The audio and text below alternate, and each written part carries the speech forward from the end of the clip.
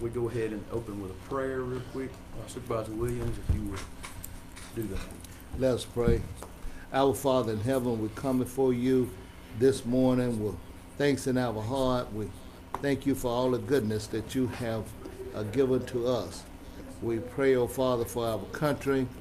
We pray, O Father, for those individuals who put their life in harm's way that we might have freedom at home. We pray, Father, for the citizens of the county that associated with the county lake. We pray for their safety, and we pray, oh Father, that you help us make decisions that will be beneficial, well, not only for them, but for all the residents of Oktibbeha County. Now, Father, we pray for these board members. We pray for them and their safety as they go in and out. We pray for their family as well. Father God, we thank you for everything. This is our prayer. We pray in Jesus' name. Amen. Amen. Thanks, Supervisor Williams. All right. Hey, good morning, Tess. We are waiting, I suppose, on the Corps and the DEQ to come to kind of give us an update on the lake situation. It's pretty complicated in a nutshell to say what we're looking at. So on that note, we're just gonna have to wait till they get here to see what direction we as a board choose to go. I guess to start it off, Supervisor Howard, you know, we're right now, everything that I'm hearing, what it's boiled down to is we need a hydraulic assessment done on that lake, on that levee. And I believe the DEQ will help us with that through their planning department.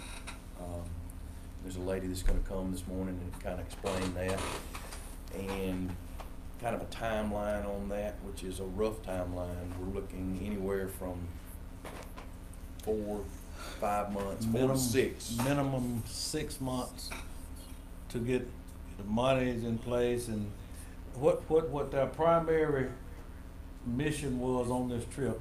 They're not going to tell us what we need to do, what we don't need to do. They went out yesterday and spent probably 3 hours out inspecting the dam and the situation and looking at the past history, and they'll talk about all of this, but what their primary mission was to assess the situation. And now we've got to go further in assessing what we've got. But they're going to have some answers today, but they're not. That some answers they're still not going to have today. But this is them coming in now, so they'll be able to sort of talk about where we're at and what we're doing.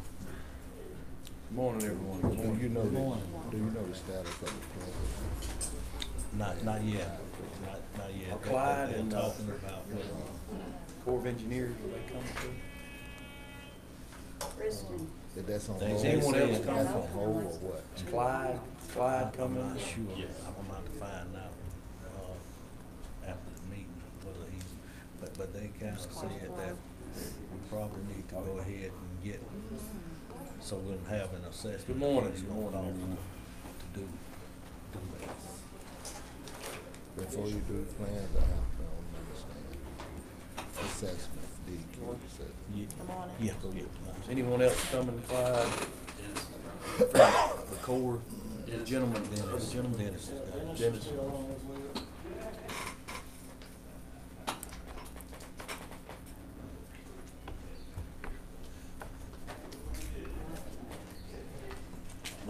If you don't, while Dennis is coming, do you all mind introducing yourselves individually so the people in the audience will know who you are and who you're representing? We can start with you. Okay. William McKercher. I'm Chief of MDEQ Stamp Safety Program.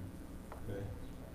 I'm Matt Tate. I'm the Disaster Program Manager for the Mobile District Corps of Engineers, and you guys follow, even though you're in Mississippi, you fall in our area of responsibility for civil works. I'm Tony Dental, biologist in the Mobile District Office. I've Tanya Harrington. I'm a senior planner in Mobile District. Hey, I'm Marshall Hayden. I'm a hydraulic engineer, or H&H, in the coastal engineering section of Mobile. I'm Justin Murphy. I'm the operations manager on the 10-ton waterway for the Corps of Engineers. And Dennis is on his way. And of course, you all know our engineer, Mr. Pritchard, Clyde Pritchard. And our road manager is in attendance too, Mr. Hal Baggett. He's sitting.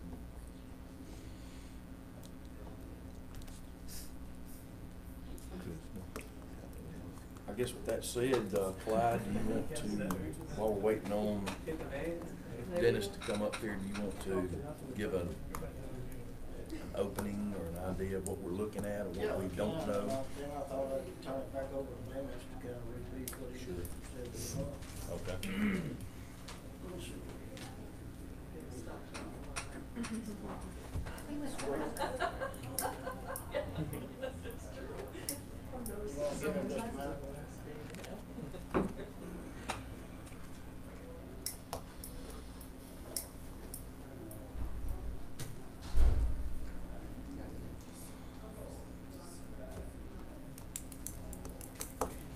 We're gonna quarantine supervisor trainer before he can come back. He You flew can't everywhere. He's secured. Yeah, I saw yeah. up around Cause they Washington. contact with a yesterday. lot Yes, of they've people. got some up there now? Yeah, it's Oh. all It's over. everywhere. In Italy, it's Yeah. spreading faster than it did in China. Yeah, it's everywhere Got now. that nursing home. It's everywhere. But it's usually the old ones. There you Yeah. go. Mr. Dennis, would you introduce yourself to everybody? Everybody else is already. I'm sorry. I'm Dennis Meckers. I'm the Mobile District Corps of Engineers Dam Safety Program Manager. All right.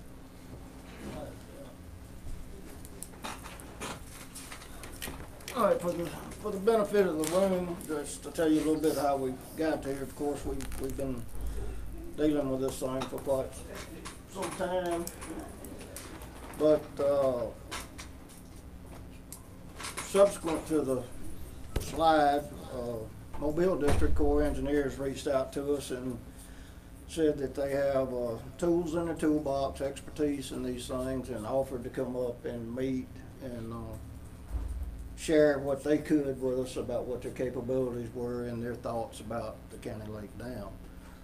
In conjunction with that, we've got Will McKercher, who's the state's DEQ engineer, and during that time period also, he's reached back and looked at some of the historical records or the archives on the dam, and he was able to pull some additional information too that predates my involvement by quite a bit. So that said, we sent all the documents that we had to the Corps. They had an opportunity for a week or so ahead of time to review, what we had on paper. We discussed some of that yesterday afternoon, and then we took a field trip. This entire group went out, walked the dam again, put a visual to some of the things that they were seeing on paper. They digested that somewhat, and then they came back and they have some comments for us today as to what they've seen. All this in an effort to do what we can as soon as we can to make a decision as to the degree of rehabilitation or reconstruction, to take the proper measures with respect to bringing this dam to a condition that's satisfactory to DEQ and ensure the safety of the public. So with that, I know Dennis has some thoughts. You want to kind of rehash maybe some of your stuff? Certainly. And I'll step back. So Mr. Pritchard had sent us some information, primarily from about 2016 time frame to the present. I understand in 2016 there was a bit of a slide, and we understand that there was a slide here in January. So he'd sent us some information from 2016 to the present. and we had a look at that. We came out yesterday and met with him and our colleagues from NDEQ. We went out to the dam. We had a look, and we also had the benefit of Ryan Reeves, the trip report for Vicksburg Dam Safety Program Manager, who was out here on January 15th, 2020, following the dam. So, thought I would share some of my thoughts and observations based on my experience and my assessment of the information. One thing I will say is not performed any analyses towards this end. It's just based on my experience and limited amount of information that's been made available to me. So one thing I do understand though is your dam is in need of rehabilitation. Okay. The upstream face is over steepened. The riprap has been undersized. There's been some steepening of that face due to wave action. We have a history of slides along the downstream dam face, and also extensive slides in 2016 on the upstream dam face, and a number of repairs due to those slides over the years. The spillway, as NDEQ has stated, is undersized related to the standard required for a dam this nature. This is a high hazard dam. High hazard meaning that there's a potential for some loss of life if the dam were to fail.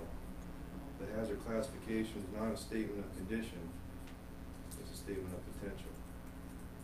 It is a high hazard dam, is treated to higher standards accordingly. There are some issues with the shell. That is, the dam's composed of a clay core material overlying it. The overlying material keeps sloughing, okay? A well-designed dam shouldn't do that. So there's something about that material that's causing it to slough. We're not sure if it's related to seepage from the pool, or if it's more related to direct rainfall, softening the soil, loading it up, saturating it, causing it to slide. It's a question that's unknown, but it's of fundamental importance. I'll just observe that NDEQ, dam safety, has defined the dam condition as unsatisfactory prior to this January slide, and they've ordered the county to submit a timeline and plan for making repairs. I think Mr. Pritchard has issued a notice of need to repair the dam, and I would tend to agree with both the order and the determination. There's some fundamental unknowns about the dam, both due to the likelihood of a flood or water loading due to inflow to the reservoir, and his performance due to lack of knowledge of the engineering properties of the dam. So it's difficult to say much about the risk attendant to the dam in its current state. I know that there's been some modifications to the outlet tower that have been proposed. Those need to be carefully considered. Its capacity is one thing, but the receiving channel and its capacity to receive increased flow and velocity also needs to be considered so that you don't develop adverse scour issues downstream. Anyways, it's not a trivial undertaking.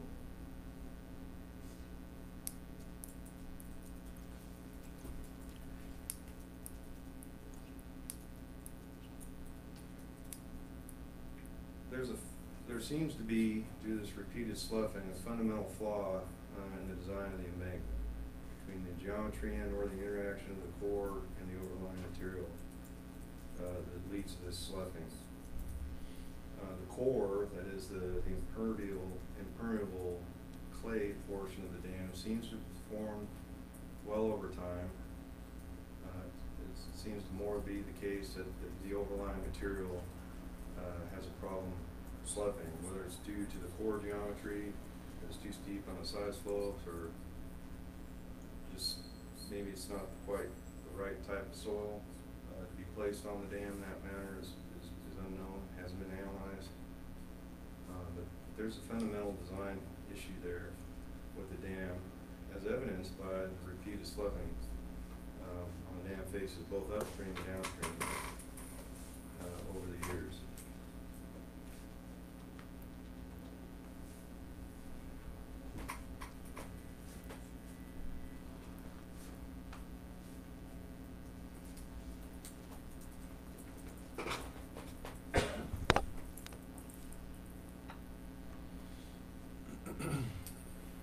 I would recommend that the county procure the services of a firm or entity experienced in the assessment, design, and evaluation of dams towards rehabilitation and or reconstruction of this dam.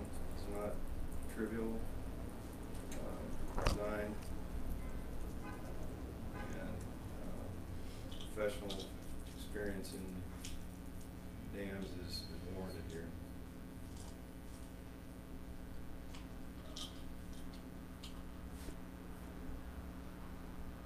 I guess that is all I would have to say at this point. I'll be producing a trip report and submitting that to Mr. Pritchard here this week with my findings and recommendations.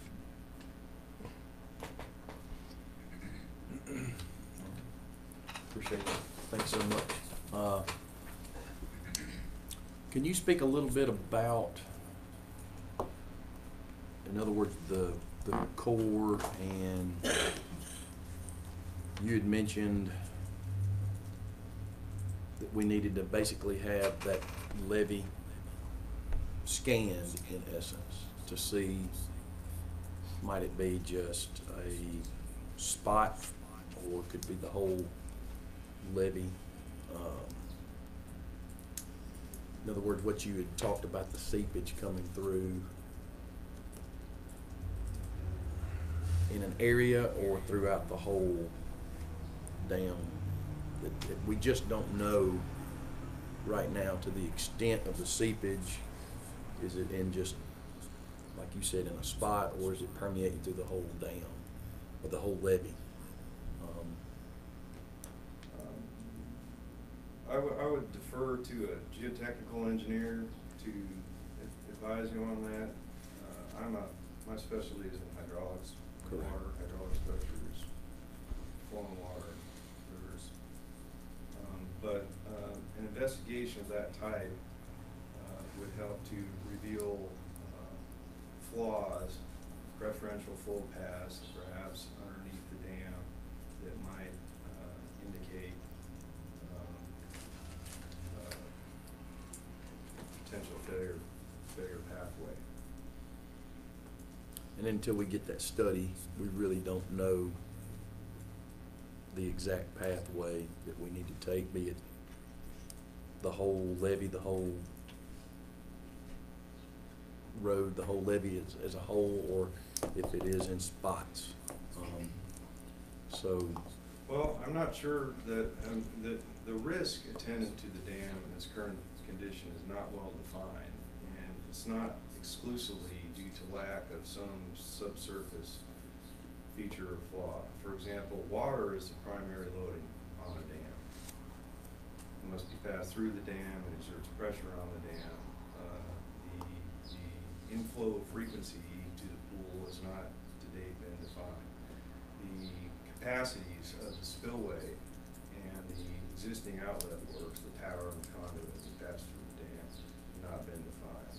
The forensic investigation, which includes whether or not the failures that we've seen are more related to direct rainfall or whether to a combination of that and seepage through the dam, have not been performed. So there's a number of factors outstanding which suggest that, which would inform risk that we can't really comment upon because the information is incomplete. it's not clear to me that seepage is the,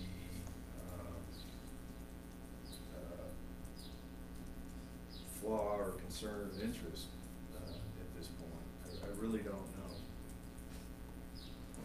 What, a little bit more about what you talked about earlier, was you don't classify dams as safe or unsafe.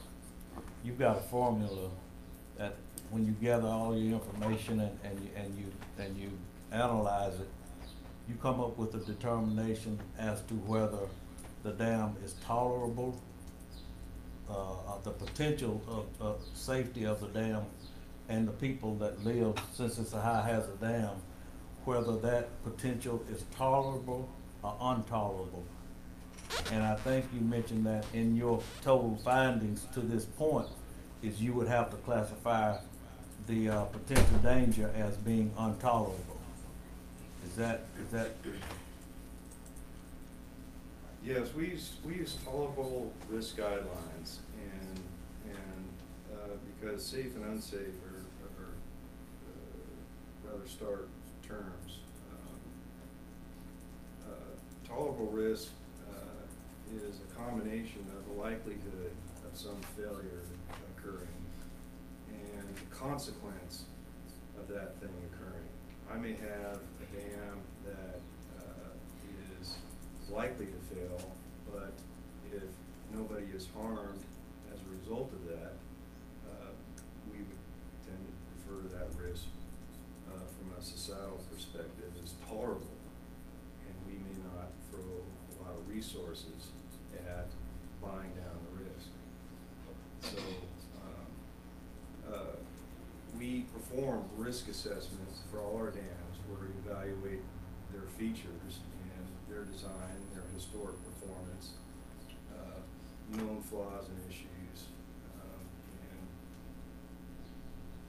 attempt to, and also the consequences of those flaws or deficiencies resulting in a breach, like how many lives might be lost downstream as a result of that, and also economic. And we use a combination of the likelihood of a breach occurring and the consequences to decide if the risk is tolerable. For example, I may have a dam, a large dam upstream of a city that's in very good condition of what we believe to be a very low likelihood of failure. But if it were to fail, the consequences would be tremendous. So we would say, well, that risk from us is not tolerable. We're going to do certain things to buy down that risk. And we probably wouldn't do it on construction or modification of things because, to the best of our knowledge, it's in good condition. We would work on the consequences side of things to buy down the risk. That is flood warning times, notification systems, working with state and local agencies and preparedness and other measures. Now, a risk assessment has not been performed on this dam, either in the condition as it was before the slide or in its present condition. But based on the information I have at hand, I believe that it's likely that we would consider the risk attendant to this dam, if it were in our inventory, to be intolerable. That is, that we would implement measures to reduce the risk. And here would be both on the modification side of things. We'd move to rehabilitate the dam to better understand loading conditions at which it's likely to fail, and we would make sure that on the consequences end of things, that we're doing the right types of things to notify people that we have a well-defined floodplain, that you know how long it takes the water to get to certain communities, that the communities involved have emergency action plans and procedures to get people out of the way in the event that some flaws or breaches realized. Just to talk a little bit about with your planning department, the time frame of putting the plan together and actually getting the money to start into the assessments Right. and risk assessments and suggestions on what we'll Right, do. we said it would take a few months to get a scope and a cost agreement in place, that would get the funds flowing for that agreement. We'd have to determine who's going to do the work and how much it'll cost, and that would all go into that scope of work. And to get that approved and through the system would take a few months. We would have to complete the agreements, everyone would have to sign, and then it has to go off to our division office. It wouldn't have to go as far as headquarters, but it does have to go to division. The program is limited in funds by state. It's $5 million per state per year is the maximum amount of PAS to any given state, but then the division offices have some control over how much they'll allow per study, so that, because they have limited funds for PAS studies, so I don't, I can't guarantee a certain amount of money that would come to it, but there's a high limit, but it doesn't mean that you would get all that money for one study. They wanna spread it around, so it depends on how much we ask for, but the turnaround is pretty quick. That's probably the fastest mechanism to funding that we have in the Corps. It's a 75-25 split. In other words, the government covers 75% of the cost and the locals cover 25% of the cost. Thanks so much. Clyde or anyone else, from the DEQ? Yeah, here from William. DEQ, updated their perspective. Certainly, I really don't have too much more to add above and beyond what Dennis has shared. The risk posed by the dam, in terms of the hazard classification, again, doesn't have anything to do with the integrity of the physical structure. It's all about the volume of water that's impounded, and if all that water was released during a breach, what are the impacts of that? So, of course, that's why this dam has to be considered a high hazard dam. Could you elaborate on seepage? I heard you talk about seepage. This not open for public No, sir. questioning, it's just Yeah, information. we'll work that in. But he'll talk Yeah, about it. so, with the county going through, of course, any repairs or replacement of the dam wouldn't go through and make this a low hazard dam. Even if it was built brand new, in perfect condition, it would still be considered a high hazard dam. So, at that point, our focus would continue to be protection of downstream lives of property, making sure that we have the appropriate emergency action plans in place so that emergency responders and emergency personnel responding to any issues in the dam would have a plan or a procedure for making sure that the residents were protected and could be evacuated if necessary. I know the county right now has studies that show the evaluation of what area is inundated, how that flood wave would move through the community and has times on where we would see that flood wave as things progress through. So at this time, the deficiency that DEQ, the primary deficiency that's identified with the dam and has been known pretty much since at least 1979 when the Corps did their initial evaluation, is that the spillways, which are the features that pass the water out of the dam, are undersized. They weren't built to the original specifications, and that decrease in the capacity set the dam up to where it doesn't pass the amount of water that it needs to. And so that's certainly something that's got to be addressed. We've spoken to some of the other studies that can be done to look at the physical integrity of the dam, the remaining portion other than just the spillways, and how those can be evaluated. I think there's some options through the Corps, and also, the county's got an opportunity to look at how they want to progress on doing some of those assessments. So there's several different routes and alternatives that could be available right now. Just comes down to timing, and how quickly the county wants to have those So with that, the focus for the time being is going to continue to be keeping the lake level down to help provide storage capacity in the lake as we continue to have these larger rainfall events, as we move through the spring, to make sure that the dam has appropriate capacity to be able to absorb some of that flow that's gonna come into the lake. That's all I can.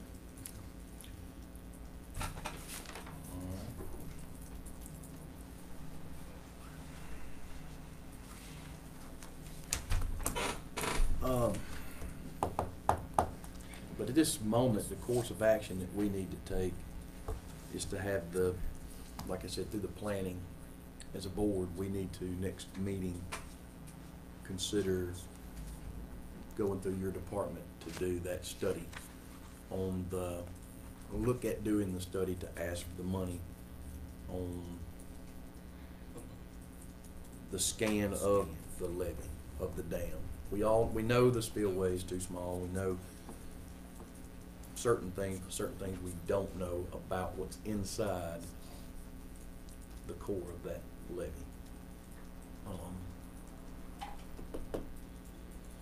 So there's a lot of unknowns as far as, we're just assessing risks right now. And what I'm hearing is the main issue with the dam is, or with the levee in the lake, is the slope of the interior and the exterior ditches, the size of the spillway, and cutting off that riser, what it's going to do downstream.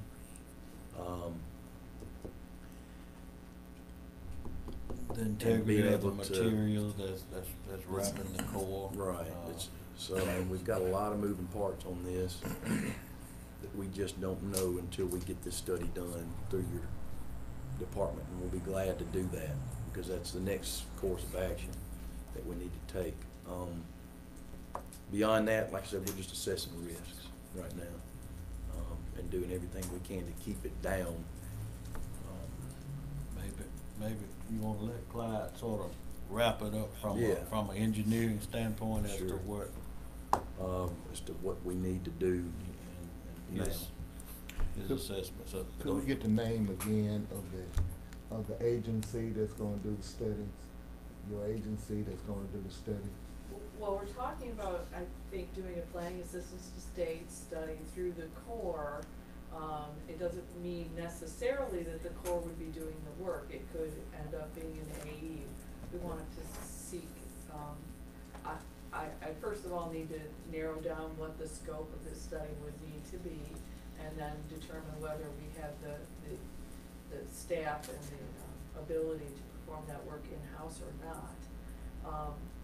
Whether we do it in-house or hire an AE, we can run the contracts and we can get the benefit of the federal cost share for that project as long as we're running the study.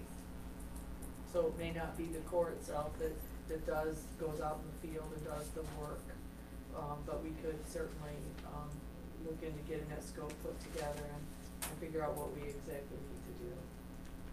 But it would have to be enumerated, ahead of time. It would be on that document that you'd sign, that cost share agreement, and the document that we'd have between us and the state, who would be doing that work. So you would have some communication with the geotechnical engineer? I know that it was Absolutely. mentioned that a geotechnical engineer needs to be And we do have involved. geotechnical engineers. Okay. Thank you very much.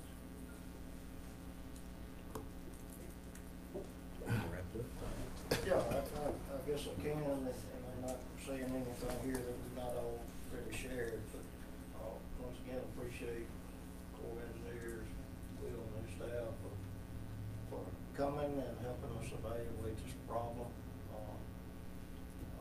Don't disagree with any of your conclusions and our recommendations. Your observations very much appreciated. For the board's benefit, there are options to obtain scan right now from other entities. Will has shared some of that with me, which may come through, Will, correct me if I'm wrong, but from Jackson State University and University of Mississippi. There are other ways to get that done, so this may or may not be the best or most efficient path for the Corps. My approach has been, just, based on my knowledge of the dam, shared this earlier, is that one way to eliminate all the unknowns is to take it down and rebuild it and build it right. And that's the estimate that I have in place right now. That would be refined as plans are developed and some of these things come to light as we do more investigation. But, you know, right now, my recommendation to the county has been to just take it down, rebuild it, do it correctly, bring it into compliance with DEQ and move forward. Okay. I think really and truly, most of the things we've talked about has sort of supported that theory too, because I think everybody's in agreement that's the only true way to know for sure what you got. And I just want people to understand that all of these scenarios we're talking about is a cost associated. That would be cost associated with this. That no path that we take will be free. And trying to discover where we're at and what it is we've got to do. And then at the end of all of that, the recommendation still might be tear it down and rebuild it. So I just wanted to make sure we get all of that information out to the public. Again, as the engineer has said, thank you all so much for coming and sharing and helping us through this situation and try to get to the end of it for the people. Yeah. And I mean, at this moment, that's all we do know is the risk associated with this. But until we know what the Corps looks like through a geo study, we're just guessing right now. That's what's going to be my next, the direction I would say that we need to go is going to be in that study. Nothing's going to change between what we're doing now and until we get the riser cut off. You know, people wonder, can you just cut the riser off? It's not that simple. I wish it were. I'm sure Supervisor Howard wish it were, but it's just not. That study is going to have to take place to tell us what course of action to go, to take as a county. And like Supervisor Howard said, none of this is free, and quite honestly, none of this has been budgeted, as the county is concerned. That's why I've reached out to the school district to see if anything that they can do to help. And I've already gotten a phone call from one of the trustees. They want to see what they can do, but they want to know how this meeting comes out as well. So with that being said, we're just going to have to wait until our next board meeting and then get a scope of work with the planning department of the Corps to see even who does that job that you're talking about and when the money will come down. But a rough estimate, 4 to 6 months to get the money and get the project or get that study completed to know our next course of action. So with that being said, has anybody got anything else to add to that? John, just one more comment, and Dennis and his staff pointed this out. Understand too that there is some risk associated with cutting this riser off, and I think we pretty much made that decision to do that in an effort to keep the lake level down and minimize our risk.